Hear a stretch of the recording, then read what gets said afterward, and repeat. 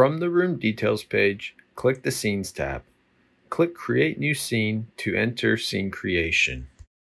Enter a name for your scene. Select one of 4 scene action types. Select Default Fade Time to set the fade rate in 1-second intervals. Click Device and Group Level to select the individual loads and/or groups that this scene will control. Now set the load level percentage for each device in the scene.